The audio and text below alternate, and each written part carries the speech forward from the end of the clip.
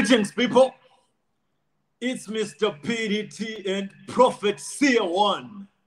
Yet again on another episode of the Enlightenment series. I know this one is spontaneous, and I did not even tell people beforehand that I'll be bringing in Seer 1. But be that as it may, I know it will reach the appropriate destinations and the well-deserving audience. My people, as you are joining in, let me know where you're watching us from. As you gather, let me know where you're catching us live from so that we can delve into this discussion without further ado. And I know Seer 1 is one man that does not have filters, and he will say it as it is, and he does not really have a reservation or compromise when it comes to standing for what he believes in as far as I'm also concerned.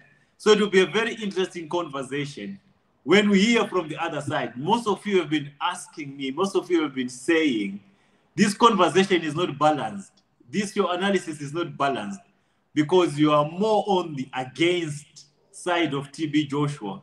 Why don't you bring someone who is also going to give us the other side of the story? So I decided, okay, let me bring Prophet Seer 1 here, and we'll hear what you have to say about TB Joshua. Because I remember I watched one of his videos when he was saying, what was he saying? He was saying, anyone who goes against TB Joshua, things will not go well for them. Anyone who stands against the major prophet of God, things will not be fine for them. So my people, let me know where you're watching us from. Let me know where you're watching us from so that we can get into this conversation as quickly as possible. And as you are joining, tell me if you can hear me loud and clear. Tell me if the visuals are clear enough. And don't forget to share the broadcast, because what we will discuss here, many people will benefit. What we will talk about here, there will be many gold nuggets to extract from this conversation. So let me know, my people, where you are watching us from. Let me know where you are watching us from before you engage. You have 30 seconds now to let me know if you can hear me and to let me know where you are watching us from, and 30 seconds to share this broadcast so that it can reach as many people as possible. Let me know where you're watching us from, my people, before we give Seer 1 the platform to share with us what he thinks about TB Joshua and what he thinks about the recent BBC documentary. Let me know. Malawi, bro, Peter Sibande here, watching you from Sudan, Juba, watching you from Lusaka, Zambia, watching you from Francistown, Botswana, watching you from Zambia, that's Twambo, watching you from Synagogue, Francis Okpala. Are you now allowed devices in Synagogue where you can just go and start broadcasting? Watching you from Bella Bella, Limpopo, South Africa. Watching you from Cape Town, South Africa. Loud and clear, Vincent. Watching you from Zambia, Paul Kasongo. Watching you from Zambia, capital city, Lusaka. I see you, my people. Let me know where you're catching us live from. Innocent, watching you from Zambia. It looks like we have too many Zambians in the house. Watching you from United States of America. Watching you from Lusaka, Zambia. Zambia is in the house. Watching you from United States of America. Watching you from United States of Nigeria. Watching you from Lusaka, Zambia. Zambia is all over. Watching you from Uganda. The dawn of power in the building. Lindeki from Malawi. Watching you from Nigeria. I see you, my people. Let me know if you can hear me loud and clear. Watching you from Zambia. We love Seer 1 here. Okay. Jessica, watching you from Nigeria. Seer 1 of Zambia. Is Seer 1 from Zambia or from Nigeria? People, I do not know why they are claiming Seer 1's nationality and why they are making him Zambian. Kennedy, watching you from Liberia. Watching you from Zimbabwe. Watching you from UAE. I see you, my people, watching you from Botswana. Tech is in the house, watching you from New York City. I see you, my people. McLean Soko, watching you from Malawi. Watching you from Ibom City. Watching you from DRC Congo. Sound and clear, or round and clear, whatever that means. Watching you from Zambia with Dawn of Power Jagaban. Popo, watching you from Florida, watching you from South Africa, watching you from Zambia. We are Jagabans. Okay. Watching you from Canada. Okay, my people, let's get into it. Thank you for joining in. Thank you for watching us from wherever that you're watching us from. Seer One, I welcome you to the Enlightenment series. How are you doing, brother? I'm doing well, Prof. X. God bless you. How are you? Me, I'm doing very wonderful. I do not want to waste much time because I know many people are very much curious and excited. What is your relationship, or what was your relationship with TB Joshua? Let's start there. TB Joshua, to me, was a prophet, or is a prophet, just like me. He's a man that all of us looked up to. So long as you're a prophet in Africa, you're a prophet anywhere in the world, so long as you are a prophet, TB Joshua inspired you in one way or the other. So he was an inspiration to me and an inspiration to many people. That's our relationship. When you watched the BBC documentary, what was your first reaction to it? Prof. X, uh, before we go there, I want us to understand uh, the BBC, where it is, where it's coming from. The biggest translation of Bible today is called King James, the best. If you go to so many churches today, they don't read any other version except King James. And who are these King James? King James are the royal families. The family of Queen Elizabeth, the family of the current king of England today. They are the ones that translated King James Version of the Bible. In other words, I would say they are the ones that introduced Bible to us. Whether you like it or not, whether you believe, you don't believe, it was white people that brought Bible to us. It was no any other person. Many people today, when I look at them, I laugh. They say it's the Holy Spirit that brought Bible to Africa. It was a human being that brought it. It was white people. But what we must understand is our relationship with the white. It has never been good. Our relationship with them has never been okay. BBC is at the heart of the UK, England, that side. They never loved us. They are the ones that colonize us. And I don't know of many other countries, but I know of Nigeria. It was Britain that colonized Nigeria. What is the meaning of colony? They left their country, they came here and decided to rule us. They decide what happened to us. Even up to today, as I'm speaking, they decide what happened to us. They write our history for ourselves. Prof. X, can you imagine? You are doing a lot of good job here where you are. I watch you always. I'm always following your programs. We may not agree in so many things, but there are some of them where you touch, I say, here it is. I know many people that you have talked about in your broadcast, and whatever you said about them is truth, 100%. And there are also others that they say, okay, I will not agree here. But at the end of everything, if you give your enemy the pen to write your history, do you think he's going to write anything good about you? He will never write anything good about you. What he's going to write is, Prophet X does not like prophets, does not like church, does not like, he won't point at any good thing that you write, that you did. They will write a history and give to you. So this is how Britain wrote our history. When they came here, because they don't love us, they wrote a bad history about our ancestors, about our forefathers. They never wrote anything good about us. Even in the Bible, if you pick up Bible today and read it, you will see that there is nothing good, not even one single thing good that was written about Africa. Everything that was written there is bad about Africa. But you can, if you read the Bible and believe it, you can understand today, or believe me today, that Jesus became what it is because of Africa.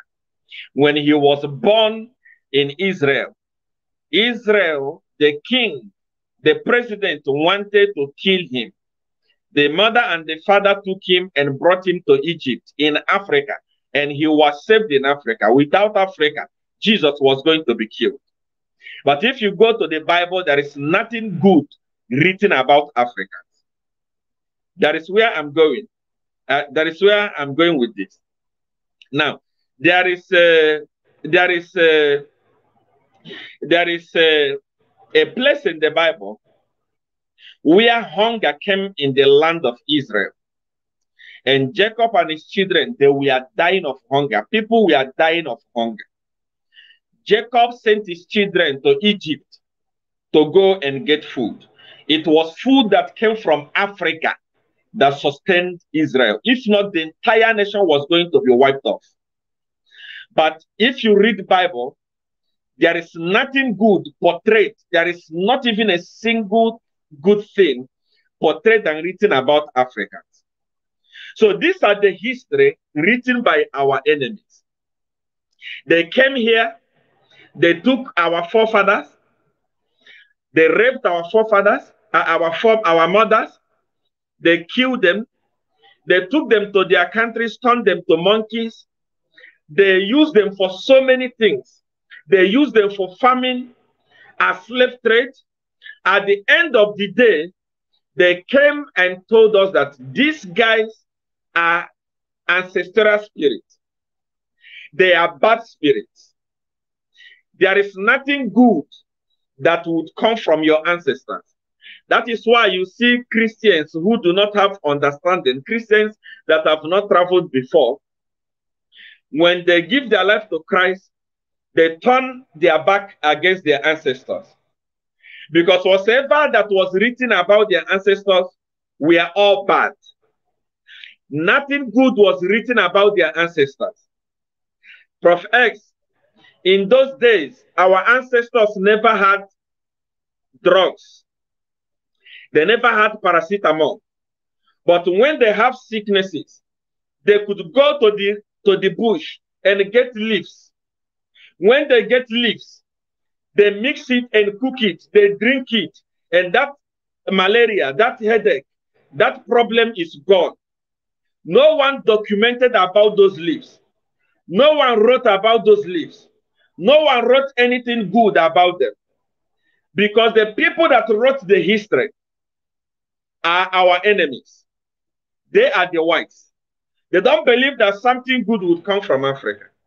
That is exactly what happened to TB Joshua. Coming to your question, when I saw the documentation where BBC was exposing TB Joshua, no, TB Joshua was a rapist, TB Joshua was a manipulator, TB Joshua was this, TB Joshua was that, TB Joshua did this, TB Joshua did that. When I heard it, what came on my mind is that these people have come again. They have come to write another history. This man has lived his life because no matter how powerful he was, he's a human being. Everybody can make a mistake. No matter who you are, so long as there is blood and water running in your vein, you are going to make a mistake. But don't allow your mistake to overshadow the good things that you do. TB Joshua might have made a mistake. He's a human being. He could have a sensual urge and approach a lady. That is normal. It happens to everybody. While you are telling us that TB Joshua is a rapist, can you also show us how many people that he healed after being a rapist?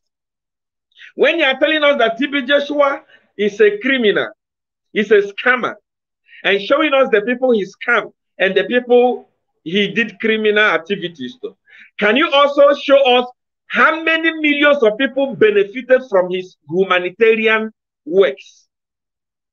You understand what I'm saying?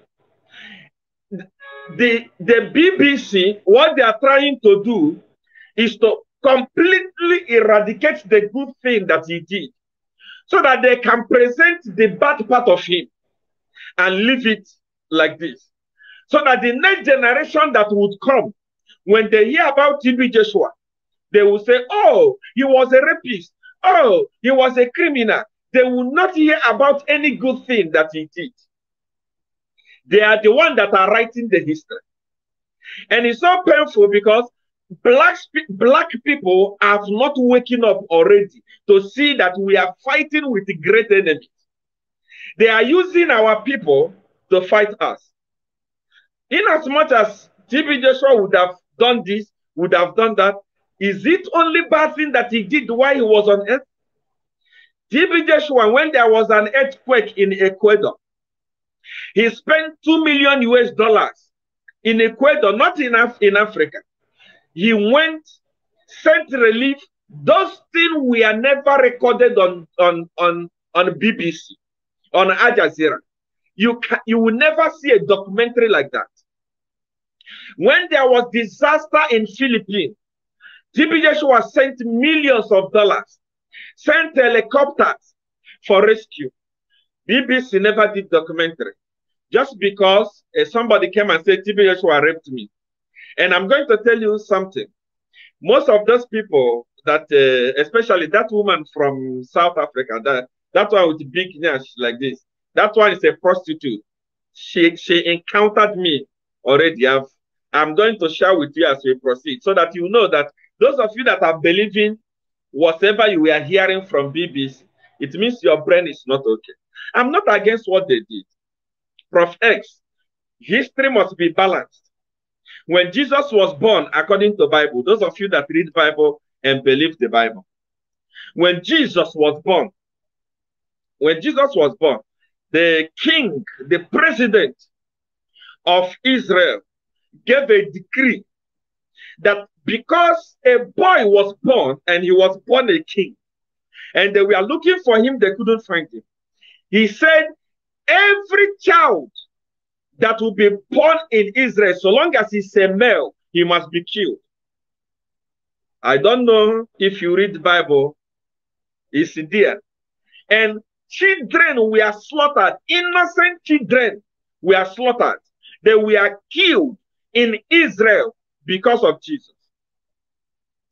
And today, that story, people don't even preach it in the church. You see our men and women of God from Africa telling our mothers and our fathers, our brothers and sisters, let's go to Israel. When we go to Israel, there is God in Israel. You can even see men and women of God coming from countries that need prayer, praying for Israel. The foundation of this Israel was laid in blood. The blood of innocent children. Imagine if that was done in Africa.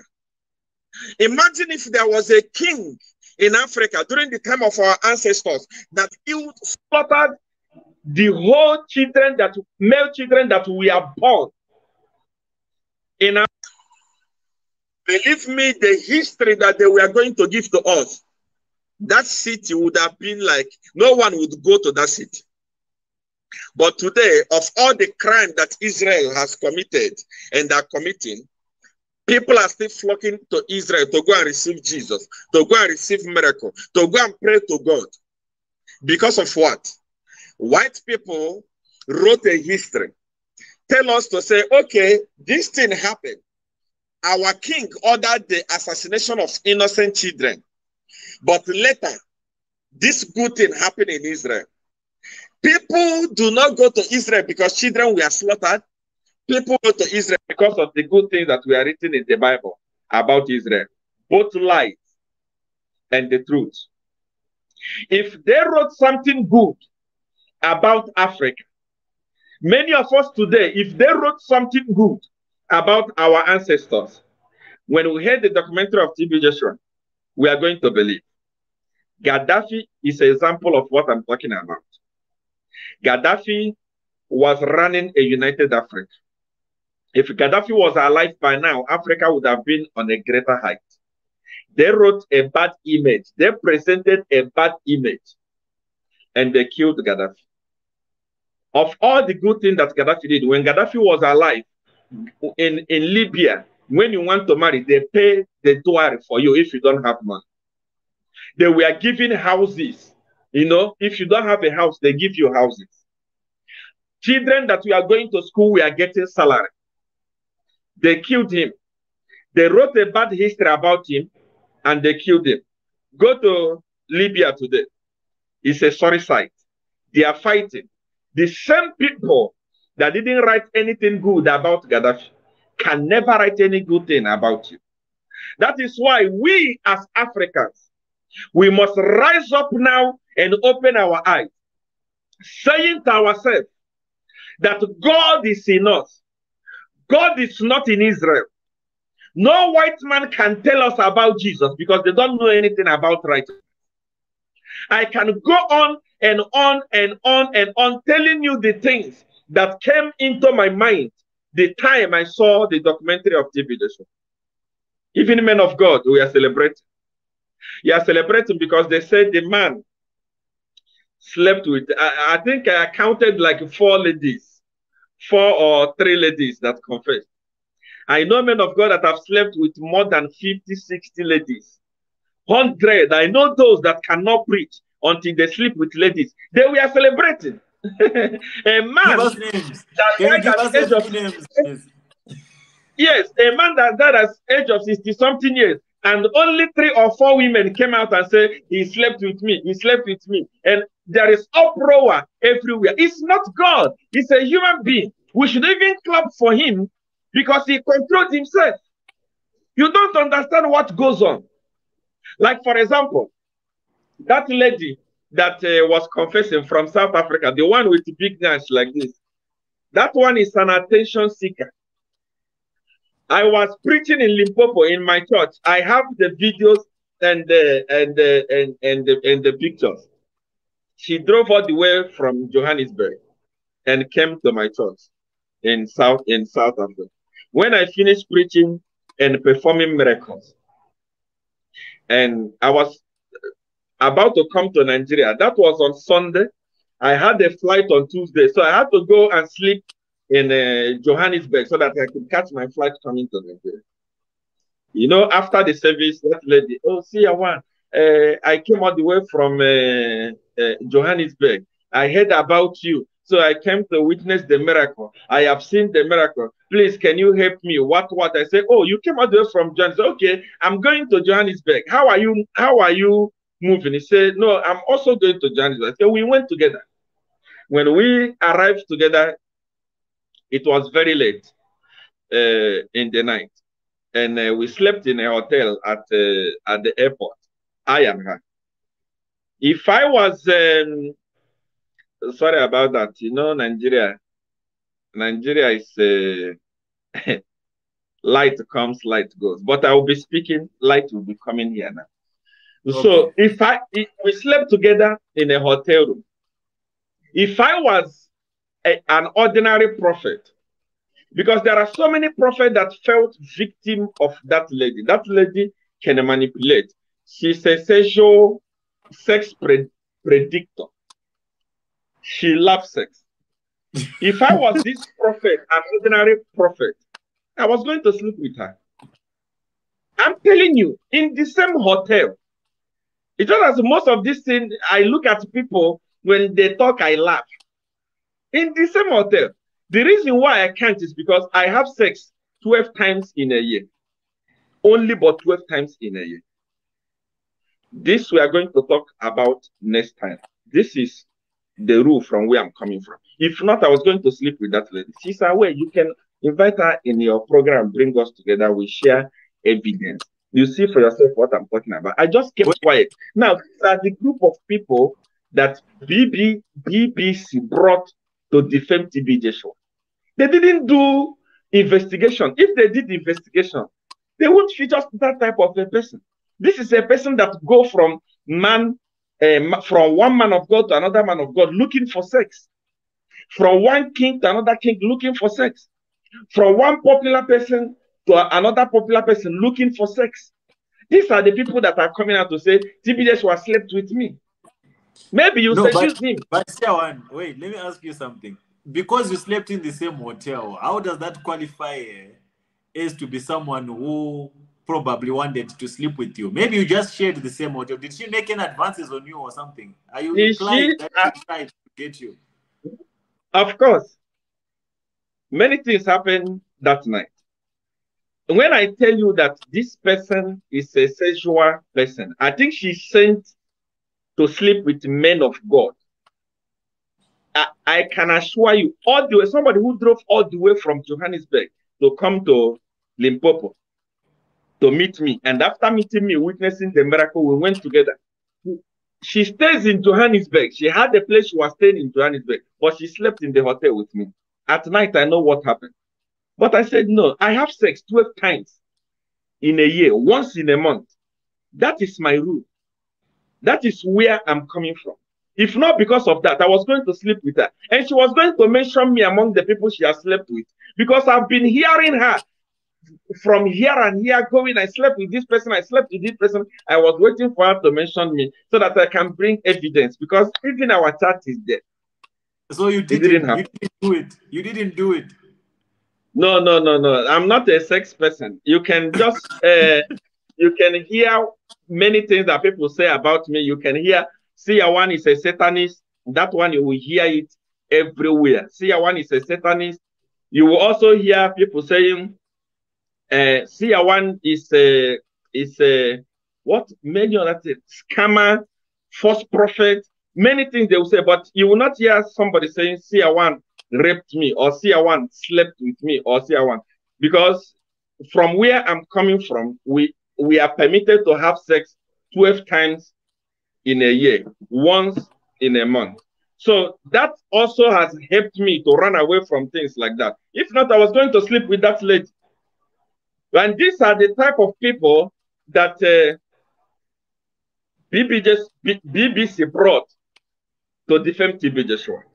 So Okay. we as What are the chances that when she went to TB Joshua couldn't resist?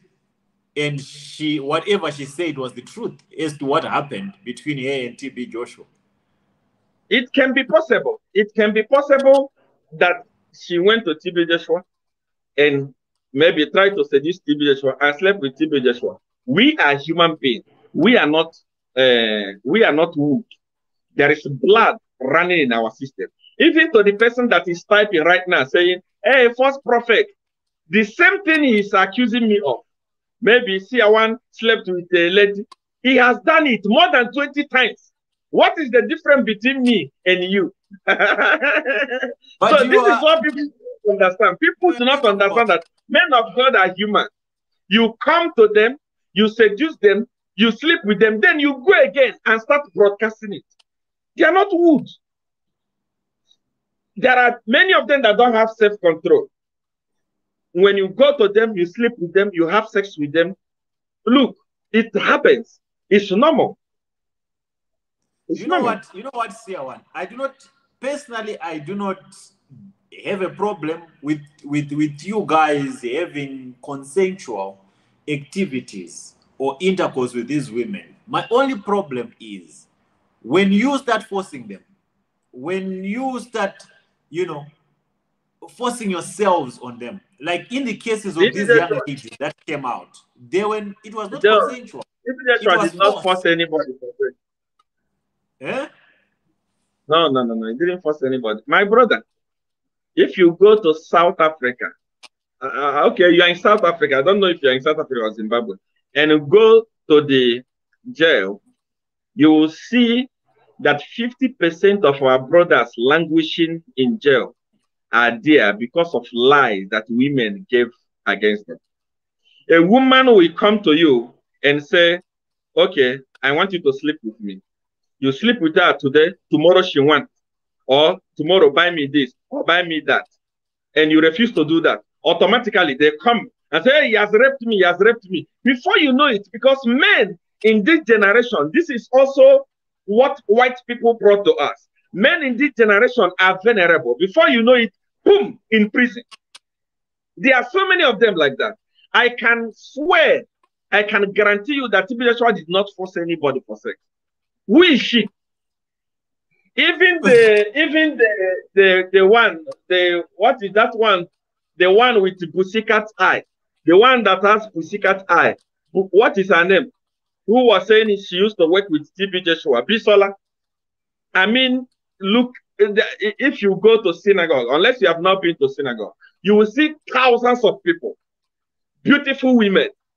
You mean TB Joshua will leave them and go and force a pussycat eye to sleep with? Then it means TB Joshua was, if he did that, then he had mental problems. He didn't do it. All these things, I've given you an example of what happened to me. All these things are things that we are created by BBC, white people, to tarnish the image of a black man. That's all. I want to ask you a question. Yes. You said earlier the BBC was only focusing on the wrong that TB Joshua was doing. And Yes. before we conclude, we should also look at the good things TB Joshua did. So is it justified for TB Joshua to abuse these young ladies as long as he gives people bags of rice, bags of Indomie, and bags of Millie Meal and cooking oil? Are you saying that as long as the ends justify the means, then we Let me should tell not you this. persecute TB Joshua? I, Prophet Seer, we tell you that TB Joshua did not abuse any of those ladies. If he did, it is wrong. I don't support sexual abuse in any way by anyone. But I want to also, I've given you so many examples, too many examples, that will make you understand that the white does not like the black. And for them, nothing good must come from the black. This is a guarantee. You can do your research, you can try whatever you can. In politics, they decide who to rule. Even if, like for example, here in Nigeria, or there in South Africa, or anywhere, go around and see that whatever is happening in that country is being engineered by the whites. They don't want anything good in Africa. And that is why many people do not know that the essence of bringing religion to us in Africa was not for us to go to heaven or for us to succeed. It's another way of enslaving us. It's another way of making us comfortable in poverty while they are enjoying riches. I was in, when I was deported from Zambia, I went to South Africa. When I arrived at South Africa, I didn't have a lot of money because by then I was waiting for my lawyer, Mr. Ngoma from Zambia, to retrieve my money from Zambia through my young brother and send it to me. The first day I approached Mr. Makura, I don't know if he's still the mayor. Is it the mayor of Gauteng? I forgot it. I approached him, David Makura, through his sister-in-law. And I said to him, look, I'm Siawan. I'm coming from Zambia. I was deported, but I have money that I want to invest here in South Africa because I want to stay in South Africa. So because he's a black person, he understood me. I was not dressing well. You know, I'm not a person of suit and tie, all these things. I was just wearing slippers, shorts, and a t-shirt. So he understood me. He said, okay, I'm going to introduce you to a lawyer that is going to help you with investment. And this was at Sanlam office in Santa. The following day, he introduced me to the lawyer. We went to the lawyer. He's a white man at Sanlam. When we arrived there, he said to me, "What is your name?" I said, "My name is Prophet Seer." He said, "No, your original name." So I gave him my name. He said, "Okay, what do you want?" I said, "I have some money that is coming. My lawyer will be sending. I want to invest it in this country because I'm now in this country. I want to stay in this country." If you see how he treated me, that guy, and he's a man of God, he's a pastor and seller, he treated me like a madman. You know why? Because I was not dressing well. The amount of money I was mentioning was not showing on my body. It was not showing on what I was wearing. So he didn't even shake my hand. Okay, no problem. Bring your bank statement and so on, and tell me what you want to do on Wednesday or on Friday. On Friday, we printed the bank statement and went to him. I was still dressed tattered. I was still wearing, with slippers and so on. When he took the bank statement and he saw the amount of money that is there, and he looked at me, you know what he did? If you have been to Sunlam office, you know that there are levels of boardrooms that are there. You are taken into any of those boardrooms depending on who you are and what you brought. That man took me to the boardroom, and in that boardroom, it was just full of whites. Then he said to me, "We are going to start this meeting. But before we start this meeting, let us pray. Let us start the meeting with prayer. I am a pastor. I laugh because I am a man of wisdom, an intelligent man. You cannot cheat me with Bible. You cannot cheat me with prayer." The first day he saw me, he didn't talk about God. He didn't want to take me to the boardroom. He didn't even want to take me to the reception. But because he has sent the bank statement, he wants us to pray. I told him, "I'm here for business. I'm not here for prayer." What am I trying to say? The Bible says, "Blessed are the poor in heart or in the spirit, for heaven is theirs." They will go to heaven because they are poor. White man wrote it, but the white man that wrote that thing in that scripture is not poor. He's very rich. He's very wealthy. If you are poor, you go to his house, he will send doves to chase you. Here on earth, white man does not entertain the poor. They don't want to have anything to do with the poor. But they are telling you that because you are poor, you will go to heaven. Does that make sense? It doesn't make sense. So you will see that religion was brought to colonize Africa. And it's unfortunate that us in Africa here, we grab it and we are holding it like this. That is why today is Wednesday. If you go to some people's church, they are praying. They are not working. They are not doing anything. These are people that came on Sunday and presented a file and said, "I'm looking for a job." Man of God prayed for that document, that file on Sunday, and told them, "Okay, the job has been given to you. On Wednesday, you are supposed to go and look for that job because that job will not come from heaven. You bring that file back on Wednesday for prayer." That's why Africa is praying. Africa is poor. Africa will remain poor because we are praying. This is what you have to know before you start jumping up. Before you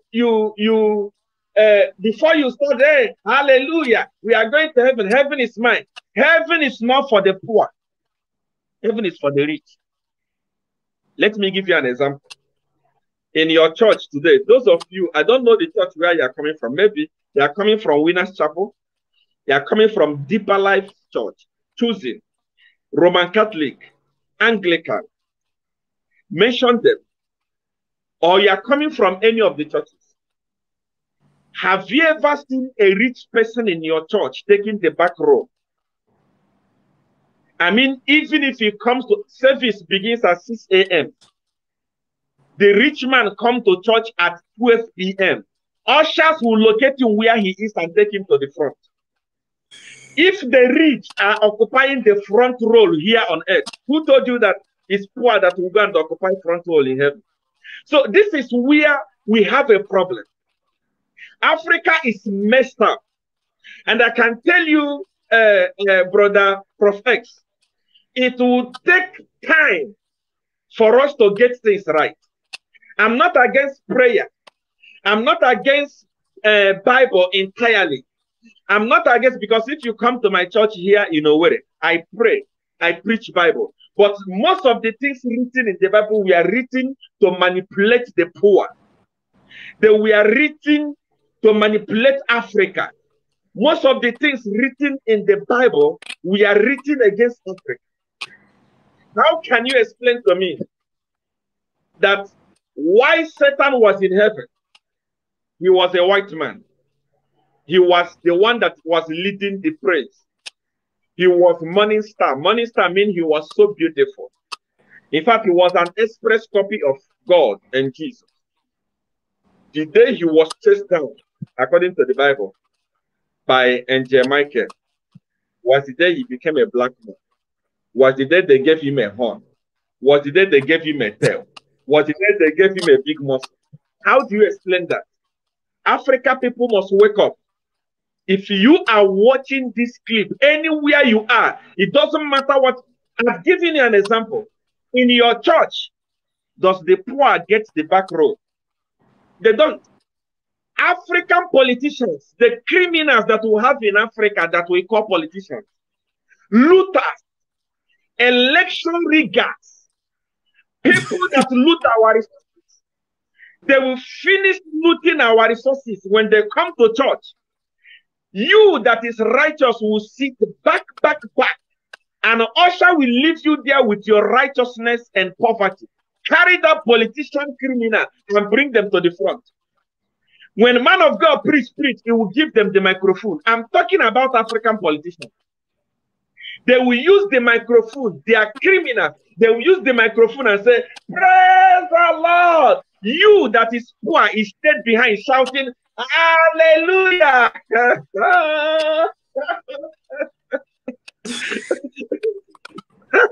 So tell me, I mean, use your brain and discover that these things were not for us. The Bible says it will be difficult for the rich to enter the kingdom, to go to heaven, and it will be easy for the poor to go to heaven. That's why Christians are so poor. If you come to Nigeria today, in so many churches in Nigeria, especially these righteous churches, they are poor. When I say poor, their definition of poverty. Because why? They believe that when they die and go to heaven, where that white man introduced to them, white man tells you, when you die, a poor person, your riches is in heaven. Oh, you're in heaven. That place is made of gold. That place is made of silver. You will not lack anything there. Just die poor and go there. While you are dying poor, white man is eating your resources. Here in Nigeria, white man do not want our oil to rest. In Zimbabwe, white man does not want their gold to rest. In South Africa, white man does not want their diamond to rest. They are after riches here on earth, but they want us to die and go to heaven to possess our riches. If you believe it, it means you are a mad person. The man of God that tells you to say, "Hey, prepare yourself, when you die, you go to heaven. When you die, that man of God don't even want to die." How can a man of God tell you that Jesus is coming very soon, but he's sleeping with his wife and making children? He himself doesn't want to go to heaven. Who is he giving birth to those children? Your riches is in heaven. Man of God has 5 private jets here on earth. You as a member, you want to go to heaven, but your man of God doesn't want to go to heaven. Your wealth is in heaven. That is where everything is stocked for you. Man of God is building schools here on earth. Who is he building those schools for? You don't want to prepare to have dominion on earth. It's all about heaven, heaven at last. It means you're a mumu. It means you're a fool. So in all this, when a white man comes and sees somebody that is speaking the way I'm speaking, they don't preach Bible to us. They know that we know the truth. Even in that same Bible, it says, you shall know the truth. And the truth will do what? Set you free. Person comes to you and brought a Bible, and he tells you, this Bible, it is written, heaven, blessed are the poor, because heaven is theirs. Money is the root of all evil. Money is the root of all evil. Or Christians are fools. When I talk about this, they change it. They say, no, it's not talking about money. He said the root of money. What is the difference between the love of money? What is the difference between money and the love of money? Prof X, you don't love money. Tell me a single person on earth who doesn't love money. Even God himself loves money. That is why after preaching, you give offering. Satan himself loves money. That's why when you go to perform sacrifice, you throw money or you buy things. Everybody loves money.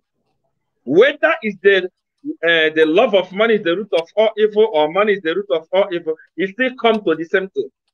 Somebody tells you money is the root of all evil, or the love of money is the root of all evil. He wrote it in the Bible and brought that Bible to you. Gave you that Bible. He will not say, okay, I'm going. He will give you that Bible and open his hand and say, pay me for this Bible. You pay him for that Bible. He's rich. That love of, that root of all evil is what you have given to him. And he has given you Bible. Does it make sense? We must start waking up as Africans.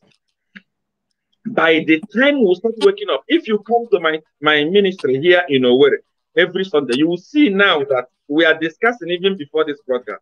You will see tangible men and women of this country. They are coming because they are learning. Their eyes are opening. Their brain is opening. They are understanding that on this earth, we must have dominion. No one has ever gone to heaven and come back and tell us that there is heaven. No one, anyone that say he has been there before and come back is alive. No one has gone there and tell us, oh, there is hell. No. You are preparing for something that you are not sure of. Something you are not aware of. Something that you're sure of, you lose it. Go to different churches today. People are doing fasting. 41 days fasting. Every day they are in church. Every day they are in church. When are you going to have opportunity to work? When we finish all these prayers that we are praying, when we finish all these things that we are doing, as a country, Nigeria, as a country in Africa, we do not even have enough money to sponsor our national budget. We still go to China. The people that are not praying, the people that don't know Jesus, we still go to them and borrow money to finance our country. When are we going to wake up? White man will never write anything good about you and me. That you must know. What they wrote about our ancestors are all evil. Let me conclude by saying this. Let me give you an example. Let me conclude by saying this. White man came here and he introduced the Roman Catholic Church. And he introduced the worshiping of Mary statue. Catholic, because also they are mumu. They say we are not Catholics now. You don't know the word that comes from Roman Catholics. It doesn't matter. I say the truth. I love them always. I love them, but me, I don't hide anything. I say what I want. Now, they say no. We are not worshiping Mary. We are honoring Mary. Now, white man brought that image, that Mary image, and paint it white and paint it blue and gave to a Catholic person or a Christian believer in Africa. A Christian believer will not have a problem going to kneel down to pray through that thing that was molded with cement and they painted with paint by human being like me and you. Most of these people that mold this thing, I've seen mortars, I've seen where they are molding the image of Virgin Mary, image of Jesus before. I've seen a man that is married to 3 wives. He's molding that thing. When he finish molding it, Catholic will come and buy it and they start worshiping it. Follow where I'm going. They won't have a problem with it because it was introduced by a white man. If you come to Nigeria today, one of the problems we have in Nigeria is Dangote. Dangote, number one, is not a Christian. He's a Muslim. He don't believe in Jesus. But he is the largest owner of cement industry here in Nigeria. And I can assure you that he's a greedy person. Because those people that were doing cement and so on and so forth, all their cement industry were closed just for Dangote alone to start producing cement. Now, a man like that produces cement. A member of Catholic goes and buys that cement, or a mortar goes and buys that cement, produced by somebody who is not a Christian. Now, this guy that is molding this thing may be a womanizer. Follow my word. He may be a drunkard. Follow my word. He may be a murderer, an ex-convict. Follow my word. But because he has molded in the same hand, maybe he was just coming down from a woman, from fornicating or adultery. He used the same hand. He used that hand to remove condom or use it to do anything. He used that same hand to mold that image. After molding it, remember the owner of the cement is not a believer, it's not a child of God, it's not a Christian, it's a Muslim. The mortar is a fornicator or adulterer. Then after that, they go and buy paint. Who produced the paint? The blue paint and the white paint.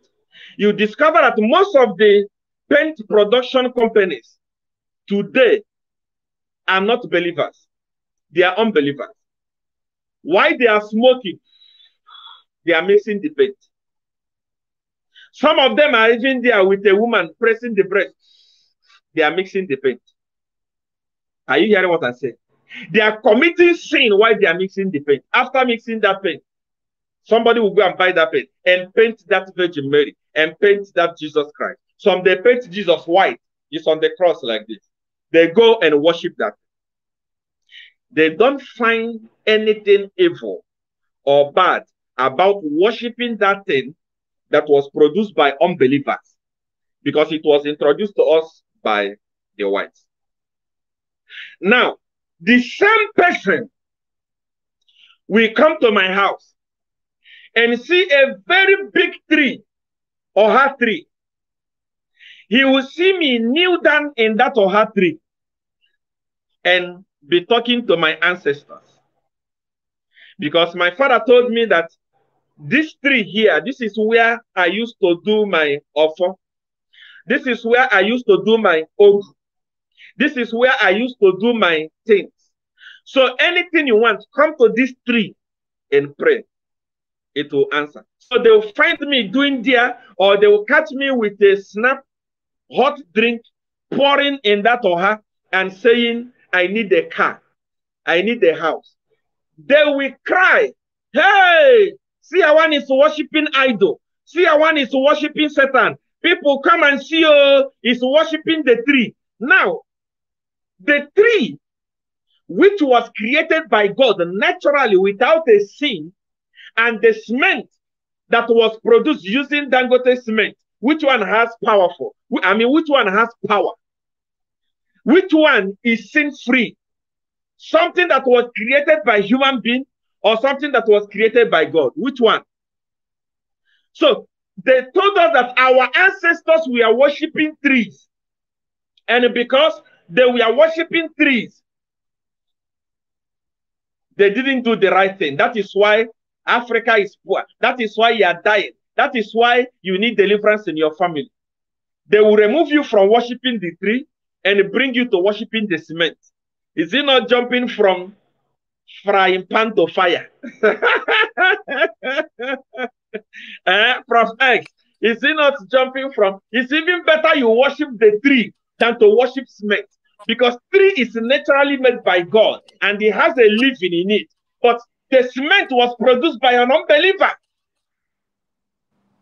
This is the history that they wrote about our ancestors.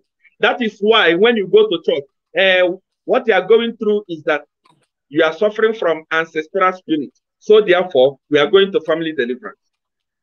They will invite you for family deliverance. They will cut the tree that your father left for you. If you go to my village today, we no longer have big trees. Prayer people have cut all the trees. Nigeria, where I'm coming from, in Imo State, we used to have Oji. Oji is a very big shed. God blessed our community a lot. Every village had at least one or two. Those Ojis, it gives shade to the community. It's very big. And there is a fruit that God blessed us with. That fruit is called Odara. In my village, we used to have it. Every community used to have it. When you go to fetch water from the stream and you are tired, Odara falls. You sit under Odara and eat Odara and proceed with your journey. But today, there is no single Osh in my community. Prayer people have cut it because men of God told them that your problem is from the tree. They cut the tree. Any moments from now, by the time that climate change will reach Nigeria, we will finish because we don't have trees again. All the trees are cut by prayer people. You cut the the trees, and then you are worshiping cement. It means that you are not wise. So this is the history. This is exactly what they try to do about TB. There is no single black man that have done impact that has left a history that the next generation will come and they read it and get inspired. Everything they write about us are the same thing they wrote about our ancestors. In olden days, our ancestors used to live up to 100 years, 90 years, 150 years. Because when they get sick, they go to the bush, like I said when we are starting. They pick leaves. They know the leaf that cures malaria. They know the leaves that cures waist pain. They know the leaves that cure so many sicknesses and diseases. But no one documented any of those healing. No one documented any of those leaves. They tell you that everything our ancestors did, we are bad. This is our generation. TBJ's one generation has come. What they are writing about their generation is the same thing they wrote about our father. They can't write something that the next generation will come and read and say, wow, Africa did good. They will always write something bad about us. Idi Amin, everything he did was bad. What is his name? Gaddafi, everything he did was bad. Kwame Nkrumah, everything he did was bad. All great leaders in Africa, they were dictators. But the family of the king in England has been dictated from generation to generation and no one is talking about it. We are in trouble. But I'm praying that one day our eyes will open. One day things will change in Africa. That is why I, Prophet Seer, whatever it will take for us to liberate Africa, I will do it. I hear that part, my brother, when you are, and I actually agree with you when you talk about the white Western media propagating a position against African icons or black icons. But putting that into consideration, it's a question I'm throwing at you now as we are wrapping up. What if everything that was reported by BBC is true? What if TB Joshua actually committed all those atrocities? Would you still have the same view of TB Joshua? holding everything else constant, would you still have the same respect, honor for TB Joshua if he actually committed all those atrocities as they were laid out in that documentary? Yes, I will still respect him. I will still honor him because it's not his. Let me tell you, everyone can be tempted. Before we are prophets, we are human. If he did all those things, he did it as a human. But there are things he did more than the bad thing that he did. I always say this. This happens to everybody. But all you have to try your possible best to do is don't allow your evil to be bigger than your good. So long as you're a human being with flesh and blood, you can never be perfect. You will never be perfect. There must be a place where you be caught napping.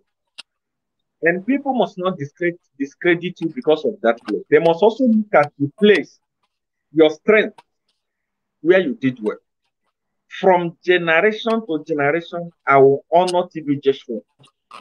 From generation to generation, I will hold him in a very high esteem. It's better than all the people that call themselves white. Okay, see how white people are propagating Bonke. If you talk about Bonke to an African today, they will think that you are talking about God. They will say, hey, wow, that man was so powerful. That man was so good.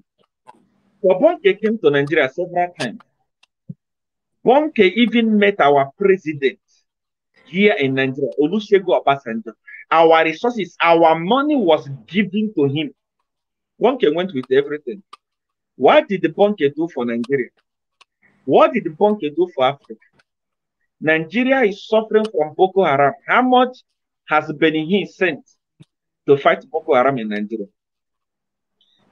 When whatever that is going on in Nigeria, have you heard that Bonke donated this to Nigeria? No. But TB Joshua did that. TB Joshua only didn't help Nigerians, but he helped the world. But today, white people have propagated Bonke as righteous. Bonke made billions of dollars from Nigeria. I can assure you that. But today in Nigeria, there is no single industry. Not even a single industry. Not even a single industry here in Nigeria. We didn't benefit anything. The highest he did was to open Bible school in Nigeria and continue brainwashing our people. Brainwashing and brainwashing and brainwashing and brainwashing and brainwashing. We didn't benefit anything from him. There are so many to be mentioned.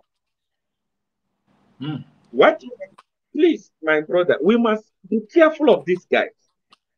What man tells you, oh, when you die, you are going to, this Bible is going to lead you to a place, build of gold, a place where you will not die again. You will never be hungry. This and that and that. It say you will go there through the Bible without a visa. But if you want to go to their country, here on earth, where there is death, if you want to go to their country, let's say, for example, Rome, Italy, the people that brought us from the country, they will tell you, oh, you will die. When you go to heaven, there everything will be okay. It's free of charge. And for you to go there, this Bible, you will lead you there. Read it every day. When you die, you will go to heaven. But now that you are alive, you want to go to their country, you need a visa. You know how much a visa is? And at some time, you even pay for visa, they will deny you entry into their country. Here on earth, they don't want you to enter their country, but they have given you something that will lead you to a place built with gold, and you believe. It means you're a fool. It means you're not wise. As we conclude, let us have it at the back of our mind that the people that introduce Christianity to us do not love us. So when we read, we must use our brain. There are things we are going to read, in the Bible and will say, hey, here, hey, there is manipulation here. This one is not for us. You put it aside. That's how I read Bible myself. Because many people don't understand Bible. Bible is not holy. No, holy Bible. No, there is nothing holy about Bible. Bible is a constitution that guides the Christian religion. It's a constitution. It was written by human beings, not God, not Jesus, not Holy Spirit. It's a constitution. It's like a country.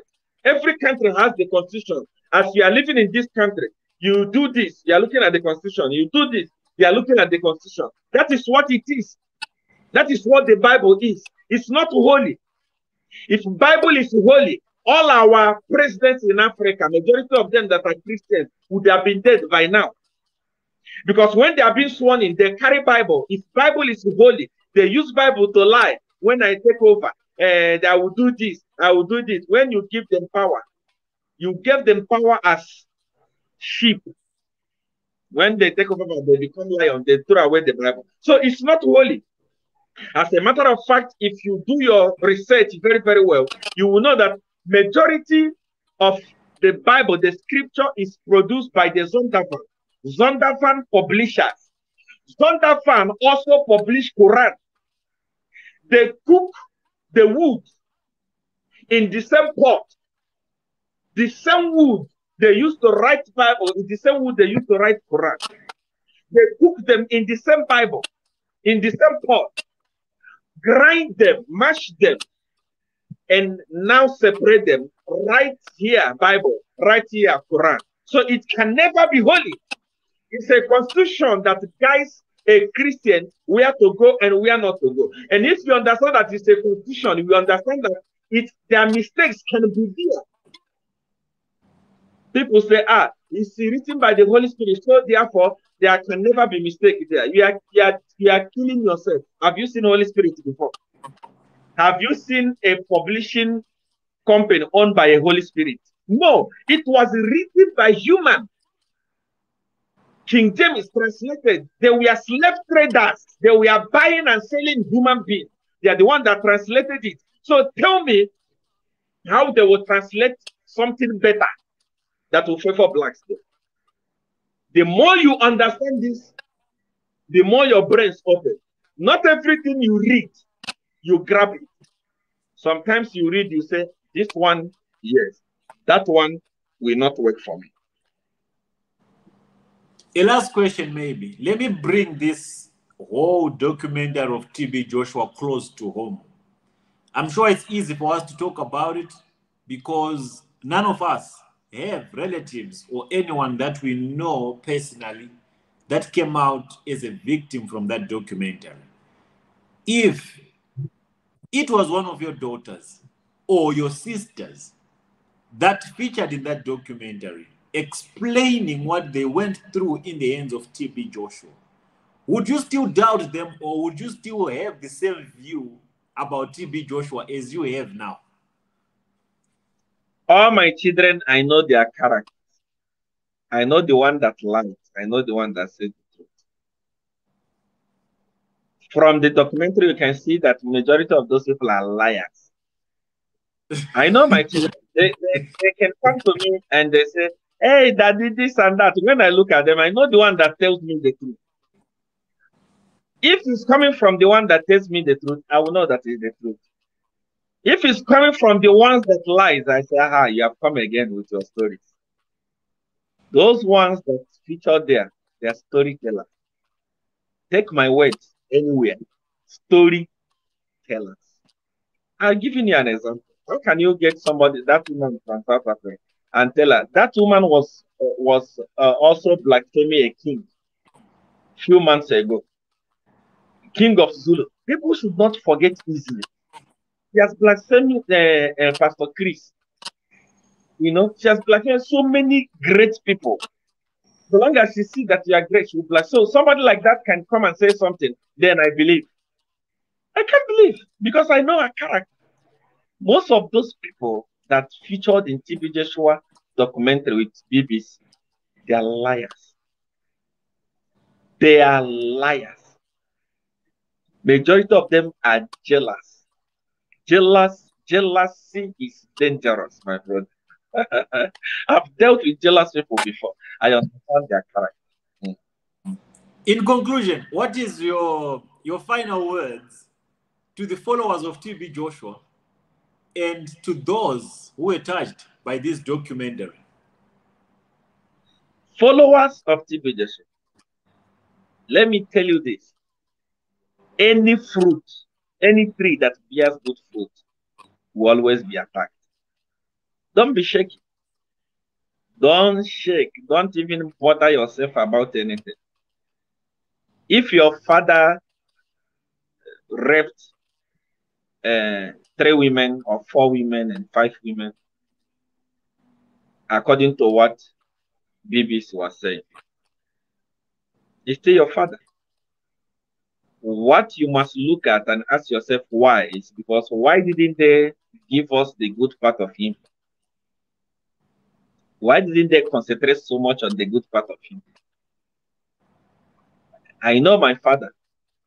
I know his weakness. And I can never run away from him because of his weakness. And the fact that he has more strength than weakness, I'm not going to run away. Even those that are making the documentary, those that are making the documentary, they have done worse than what they reported that TBS was done. That I can tell you. They have done worse. Why have they not told us how all of a sudden the United Kingdom England is having the biggest gold reserve in the world? Where did they get the gold from? Have you ever seen a documentary on BBC about how our forefathers and our ancestors were killed, were raped? If you make mistake and find that video and post it on Facebook, Facebook will block your page. They don't want those things to be aired, but they are airing things for black people. Okay, so now what's your advice now as well to us who are standing with the victims, who are standing with BBC, who still believe that TB Joshua is a native doctor and he committed all those atrocities? What I want to advise you is that white people don't love you, and they can never tell you that. No, but my views about TB Joshua are not based on the documentary per se. My views about TB Joshua, I always had them reserved before the documentary came. What were the reservations?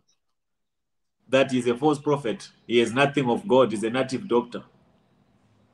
Why? There's nothing that he practiced. To start off, if we are to look at doctrine, we can't even listen to the message according to TB Joshua that is in alignment with the so-called gospel as he claimed. Tell me one message he preached that is not aligned to the word of God. I can tell you these false prophecies because you can't even listen to TB Joshua's messages and connect the dots. The things that he's saying are the same things that Jeremiah Omoto said. They don't add up. But you must sit down and listen to his message. His message is all about love. That's where the danger is. When people use the message of love to cover for their atrocities and use charity to cover for their atrocities. So I reserve myself and prevent myself from being. Everyone has atrocities, including me and you. Mm-hmm. But there's no way I can force myself on a woman. Are you sure that TB Joshua forced himself to a woman? Because the victims came out and they spoke about it. My word Somebody against TB can Joshua also is victims. somebody can also come out tomorrow and say Prof S forced himself on me. You are not aware. Do you know how many people that are in prison today, especially in South Africa, because of wrong imprisonment? Yeah, there are cases of that nature, but the one of TB Joshua is quite extreme. How can we have a lineup of girls that are all saying the same thing with one voice? 1 million people can come and give the same. Jesus, when he was here on earth, according to if you're a Christian, if you're a believer, when he was here on earth, there was a lot of things accused him of, which he But didn't not do. rape. Not rape.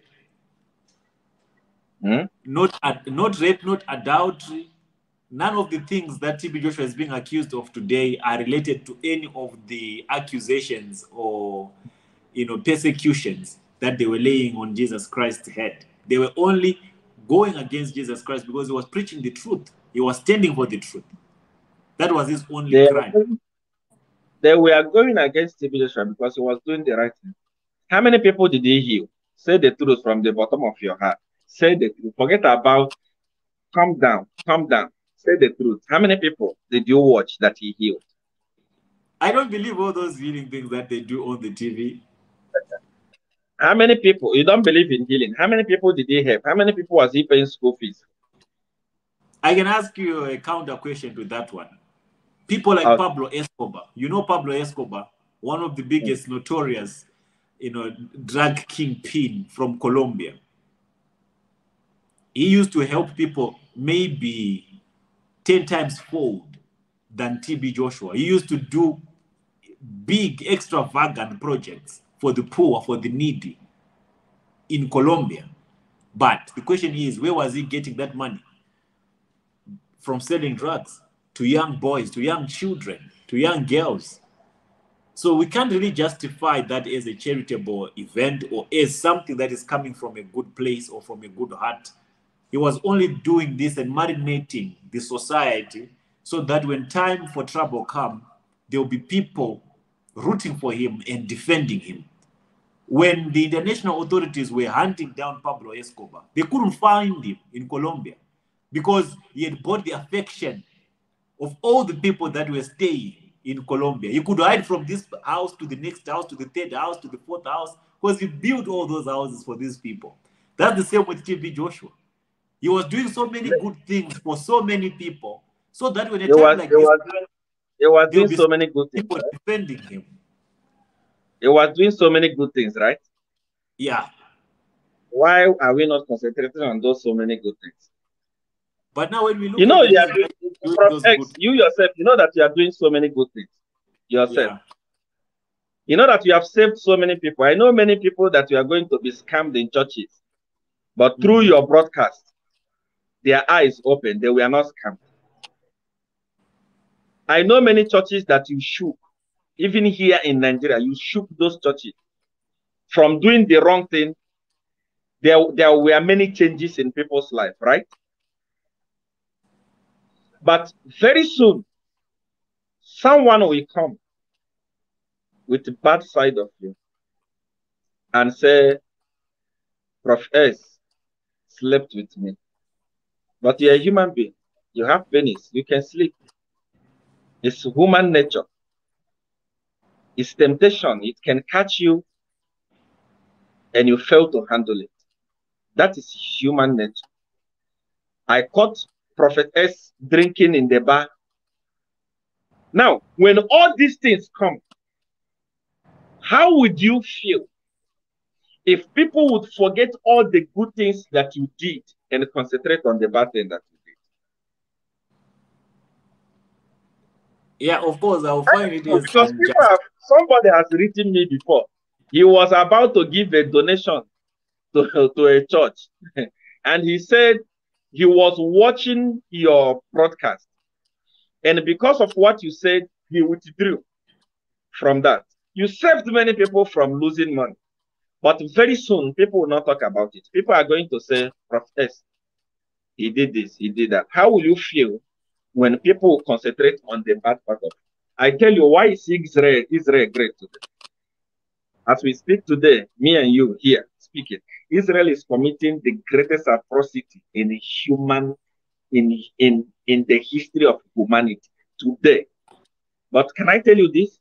There are Christians today that are leaving Nigeria, leaving South Africa, leaving Botswana, leaving Zambia, going to Israel to go and pray, saying that Israel is holy, a country that is committing atrocity is holy. Why?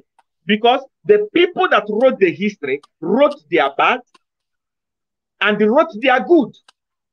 In fact, the things that they did, if I was to write it, no one was ever going to step foot in Israel. But because they concentrated on the good part of Israel, They say this is where Jesus was buried. People go there, even if they are not sure. Even if they are not sure, I'm telling you, even if they are not sure that that is where Jesus was buried, they go there, they pick sand from there because of a history someone wrote. Why is Africa not writing good history about ourselves? I'm telling you, in the next generation to come, if we don't take time, somebody, your great grandchildren will come and someone tells them to say, ah, that one, he was against all the whole prophets. All he did was just against church, against prophet, against God, against Jesus, against this, against that. They will believe it because no one is keeping record of the good thing that you did. This is where we are having that problem. I am saying, while we are saying TB Joshua did this, TB Joshua did that, we must also agree that he did so many good things. And we must actually concentrate on the good things. How about Gaddafi? Do you know what Gaddafi did in Libya? Gaddafi looked at all the things that has been happening here on earth against Africans. He said, I want Africa united. If you come to Nigeria, there is Gaddafi estate. If you go to Zambia at Longekas, there is Gaddafi estate. He used his money. He was developing countries. He wanted Africa to be united. They blasphemed him. They wrote a bad history about him and they killed him. Since they killed him, what is happening in Libya today?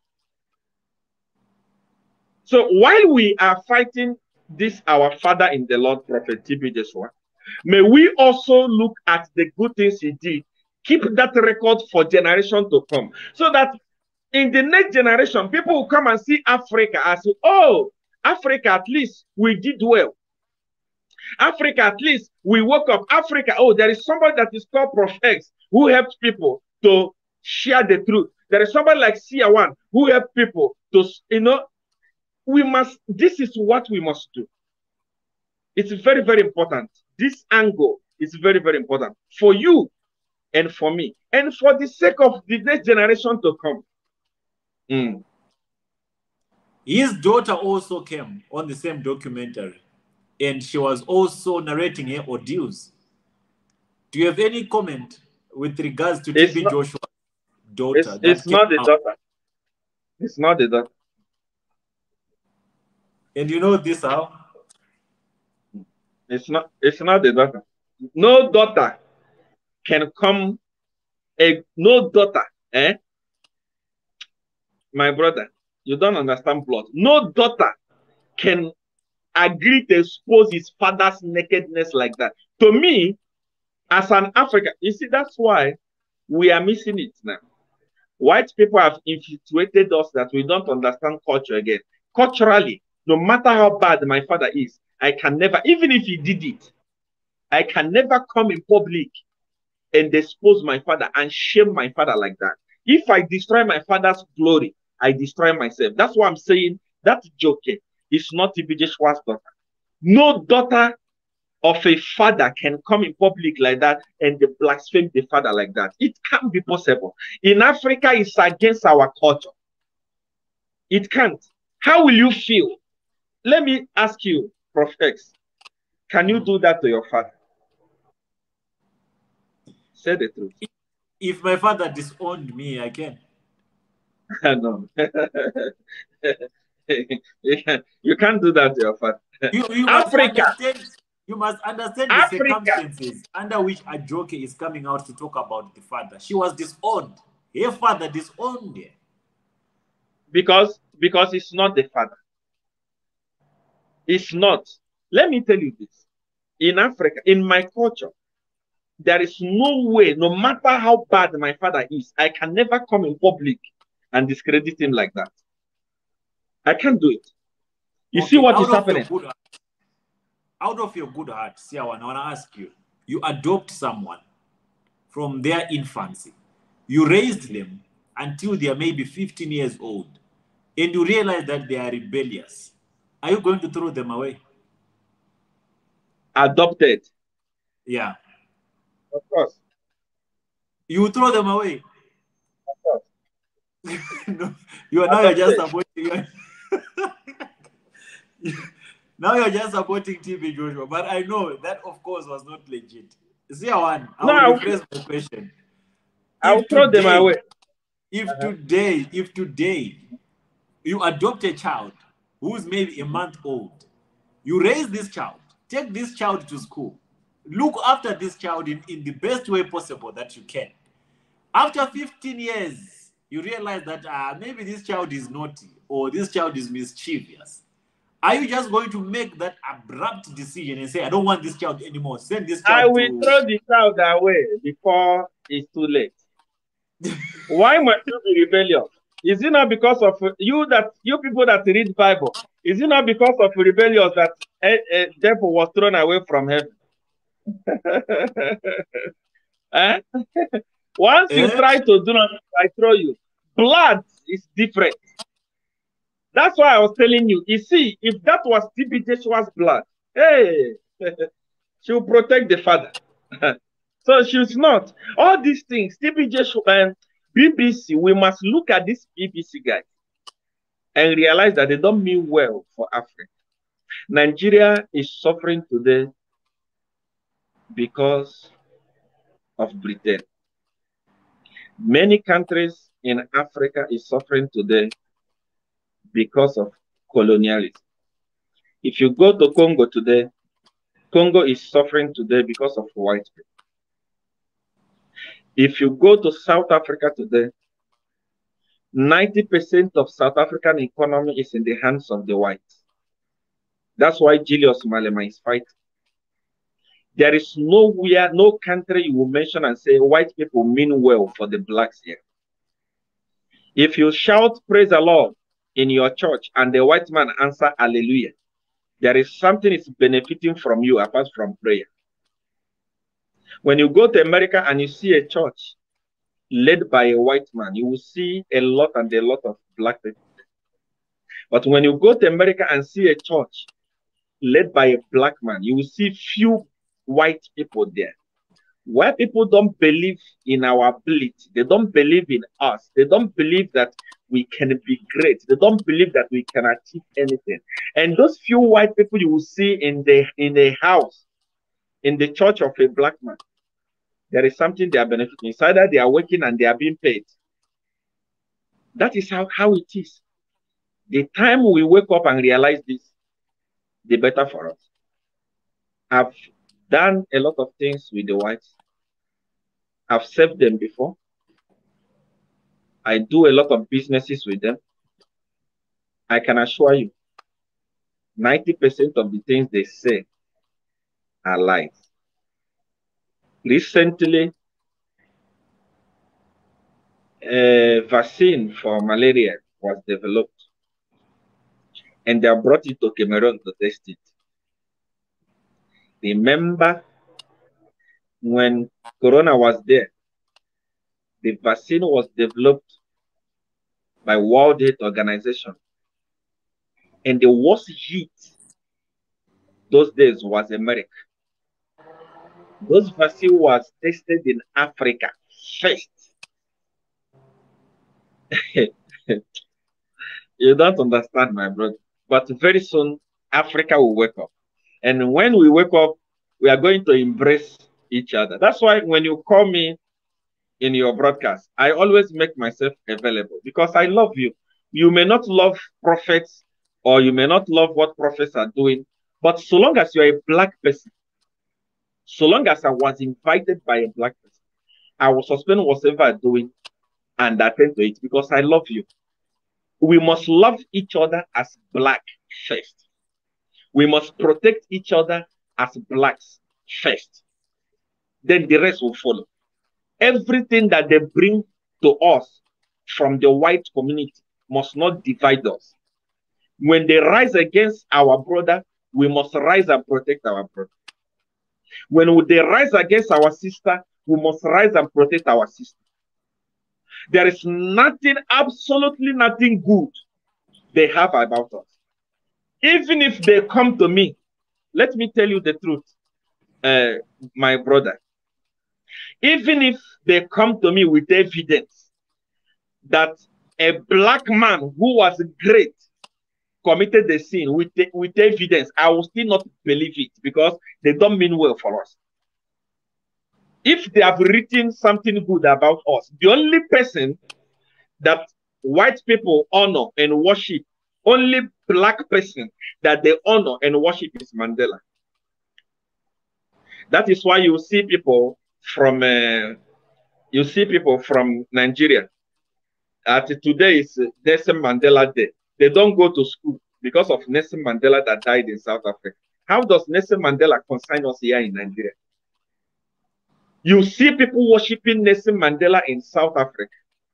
You see people, Nelson Mandela, where people have made Nelson Mandela like Nelson Mandela is the most perfect person on earth. Why? Because he favored the white. That's all. Tell me that thing that Nelson Mandela did in Africa that Kenneth Kaunda did not do in Zambia. Kenneth Kaunda was a father of liberation, not just for Zambia, but for many African nations. Do white people honor him? They cannot honor him because he did not allow them to stay in Zambia. Check your history. Kenneth Kaunda was fighting for Africa. But today, it's not respected in Africa.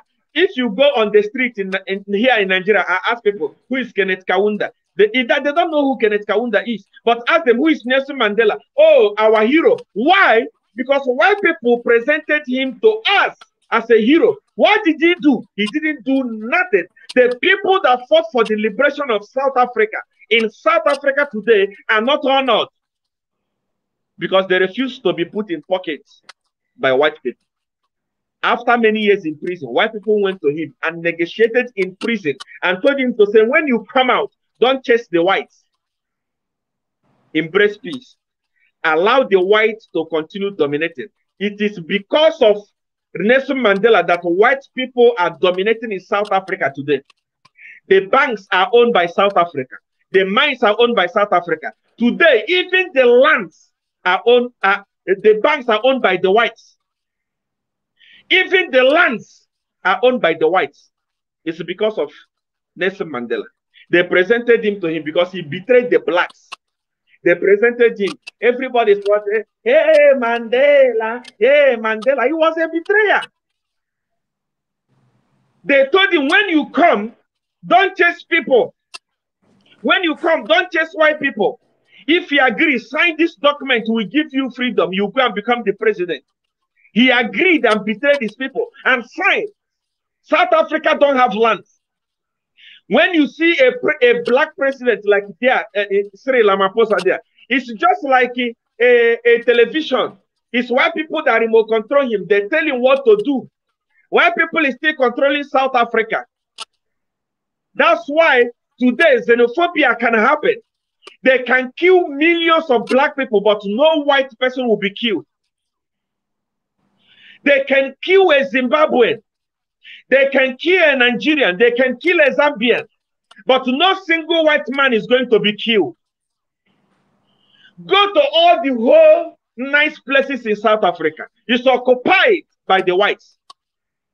Cape Town is the headquarters of South Africa. As a black person self, you don't have a say there. In Africa, in our land. Why? Because Mandela came and Mandela betrayed us. Who is Mandela compared to Kenneth Kaunda? In fact, without Kenneth Kaunda, Mandela was going to be killed. But all of a sudden, Mandela has been made a hero above Kenneth Kaunda. Why? Because white people manipulated him. He came out and said, hey, my people, don't chase them. Let them stay. That decree he made was the reason why they are calling him a hero today. Tell me one thing that he did for Africa. So you can see the manipulation. The manipulation is not only in the Bible, it's in politics. It's everywhere. It's risk to believe a white person. That is my conclusion. Brother Seer, thank you so much for embracing us on this particular episode. There's a lot you shared, and there are a lot of gold nuggets that you brought to the attention of our Black African brothers and sisters. And I hope everyone we'll learn. We don't have to agree for us to be brothers. It is in these disagreements that we sharpen each other, like what the Bible say, iron sharpens iron. I see so many people will be saying, why would you have Seer one, or why would you engage on this particular subject? To me, when I see a black brother who has sense, when I see a black brother who has different schools of thoughts, like you, for say, my brother, you're a true, Pan-African. You have a different view of, the black child in general, and you remind me of so many of other of my brothers that are there in Nigeria that also do not share the same belief that I believe. That also do not believe in Jesus Christ. But to me, I hold them dear because they have another sixth sense that reasons very, very well. It is these shallow believers that think if someone, disagrees with you, philosophically or ideologically, that person automatically becomes your enemy. I'm sure so many people have learned, and to those who have been saying, I'm too one-sided on the TB Joshua subject, I think Sia one here has given you the other side to keep the conversation balanced. I appreciate you, my brother, for coming through, and I hope to host you again anytime soon, depending on your availability. But with that being said, I don't know if you have anything else to add on, or that's I'm, about I'm, it. I'm, I'm always here to talk to you, Prof. X. I love you so much, and we must keep loving ourselves. Religion is not good for humanity. When you read the comment, you can see many people, okay, see, I want thank you, I've opened our eyes. You can also see others to say, see, I want is the devil. Why? Because I don't believe everything that is written in the Bible. Christians believe that they are doing the right thing. Muslims believe that they are doing the right thing. If you come to a house where there are, in a house today in Nigeria, I don't know about South Africa or Zimbabwe where you are, you see a Roman Catholic member, a choosing member, Deeper Life member, Winners member. They will not agree with each other. Each of them are saying, our own is the best. Our own is the best. But at the end of the day, we are all humans. We have to use our brain. Whether Christian or Muslim, you must do the right thing. I don't condemn Muslim. I can never condemn Muslim. And I can never condemn anybody. I believe that if we work together, we are going to achieve great things here in Africa. Let's put religion away. Let's use our brain.